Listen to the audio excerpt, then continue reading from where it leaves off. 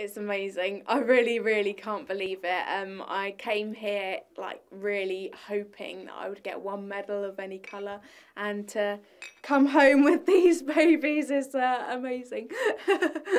You know, 10,000 people, we've never really experienced that amount of people before, especially with the horses, and I really didn't know how JP was going to react to that.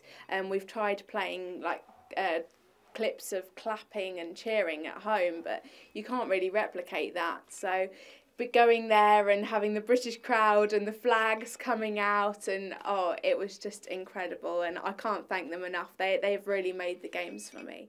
I'm very superstitious, so the first day I compete, I have to kind of go through a process. So it's different for every competition, but if I do well the first day, I have to replicate the process for all the other days that I'm competing. And the opening ceremony night, me and my teammates went out and got a McDonald's because we couldn't actually go to the opening ceremony. So so we went into the village, got our McDonald's, and took it back to our rooms and was watching on TV. And I was competing the following morning, and I had a really big win the first day. So so I was like, right, I've got to have McDonald's now the night before I ride every day, and it's worked.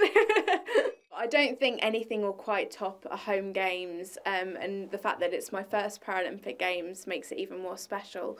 But I'd definitely love to go to plenty more Paralympics. Obviously, we've got Worlds and Europeans as well, so yeah, hopefully a string of gold medals to come.